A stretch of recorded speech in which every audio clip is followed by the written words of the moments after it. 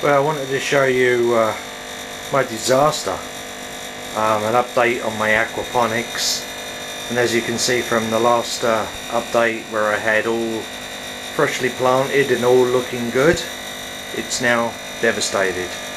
And a couple of reasons. It started off with a pest problem that I just can't get rid of, and that's these little aphids. I don't know if we can see them right there. It's absolutely infested with aphids, and the other problem is my zucchini had just gone wild and took over, and I've actually had to pull it away from the window to allow for so much growth, and tomato has gone spindly in search of looking for light. And what happened is I read that you can use boiled garlic and a mixture of olive oil, which I did here. I sprayed all the plants and thought I'd get rid of the aphids, and in fact what I did is killed most of the smaller plants off. And you can see right down here my propeller bottle idea that was lovely and green. Just killed that one completely off, and this one was freshly seeded, so it never killed that. And it's actually killed all my my hanging bottle garden there. So the lesson that learned there with aquaponics is olive oil and garlic doesn't work, and the worst to come. All the oil and garlic worked its way through the system into the tank, and it's killed 60% of my fish.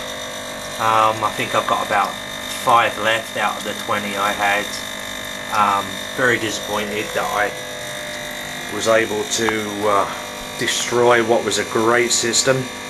I had it such perfectly balanced in chemical and all the right bacterias, and just something as simple as a garlic olive oil mixed trying to kill aphids, and I've completely ruined it. One of the things I'm going to try is growing the seedlings in trays, giving them a dash of the MaxGuard pest control, and see if I can control the aphids before I even put the plants in the aquaponics, because on my outdoor garden I use the pest spray on the aphids and it works, stops them for a whole season, they don't come back. But in here it's just a reoccurring problem. I just cannot get rid of them, and they're infesting every lettuce I grow and just devastating it.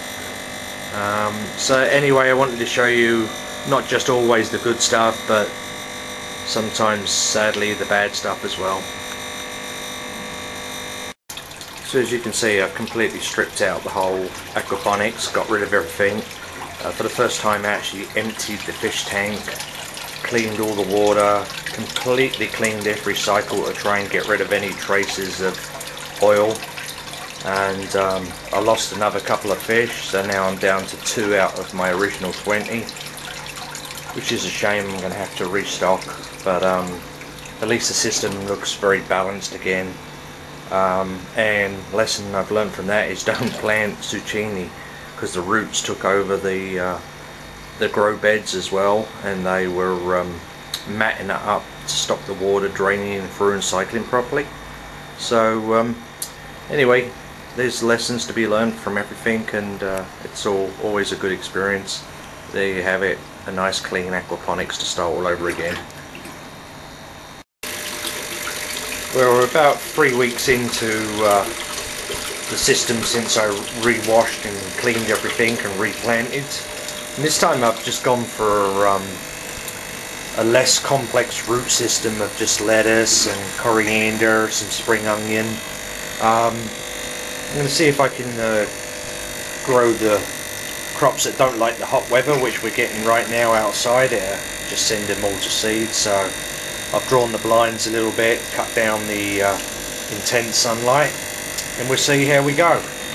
But it's about 3 weeks in since I cleaned it all up, and just purchased some more small little goldfish. You can see the little guys in there.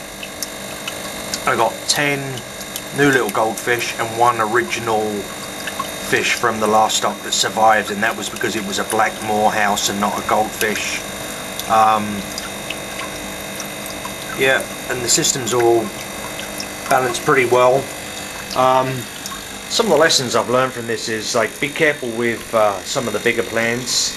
Tomatoes seem okay, but the zucchini you have to watch, because the roots just take over the system, and because it's such a small tanks, you know, it can soon clog it up and just ruin the system. So far, no signs of any aphids, so I'm really happy about that. I'm looking every day, and if I do see any, I'm going to try and squash them and wash them off and attack them before they take over the system again. But yeah, anyway, we're back in business. System's working good as it should be, and hopefully another couple of weeks I'll be eating that lettuce and plenty of tomatoes from outside. Anyway,